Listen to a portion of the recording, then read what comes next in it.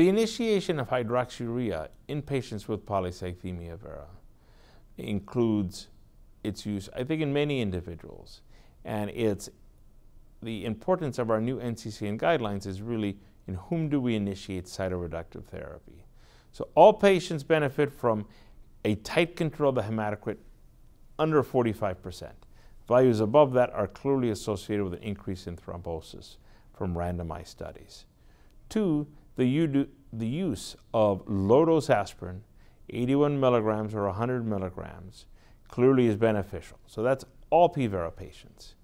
Hydroxyurea in individuals that have, at presentation, higher risk disease features, prior thrombotic event, age over 60, clearly we started from the get-go.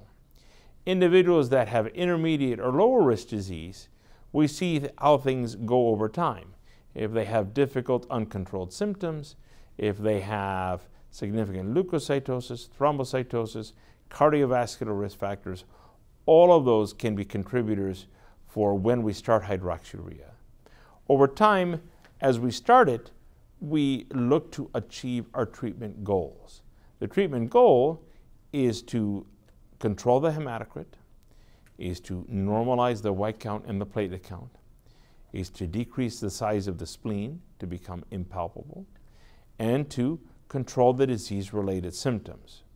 What I see most commonly is that individuals that are treated on hydroxyurea really have failed, quote, hydroxyurea because they did not achieve reduction in splenomegaly, improvement in symptoms, or normalization of the white count or the platelet count. Uncontrolled polycythemia vera really has two main types of branches.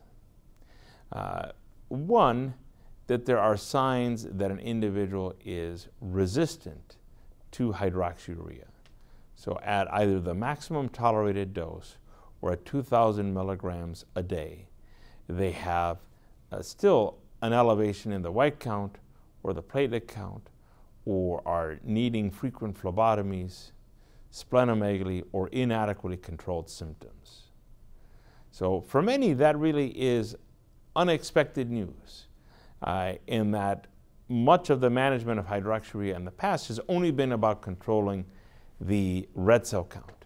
The importance of both the European Leukemia Net and NCCN guidelines is that it's important to control the whole aspect of the disease, not just the red cell count. And resistance is really lacking to achieve that. Intolerance is a reflection of really toxicity in achieving that goal. So is that intolerance due to neutropenia? That's one set of potential reason of being intolerant, or other cytopenias. Is it intolerance because of cutaneous toxicities? Those are common. That can include skin cancer, can include mouth ulcers, can include leg ulcers, but cutaneous toxicities. It can include GI side effects, and can include fever. So is an individual resistant or intolerant? Other ways individuals can, quote, have uncontrolled PV include the development of a thrombotic event. So even if you achieve those other things, but you have thrombosis, you still didn't really hit the main goal of our therapy. Or if there's evidence of progression toward myelofibrosis.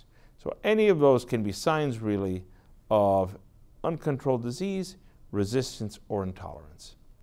So the question then becomes, well, if any of that occurs, then what do we do next? So according to our NCCN guidelines and according to the FDA label, the next step is really to use ruxolitinib.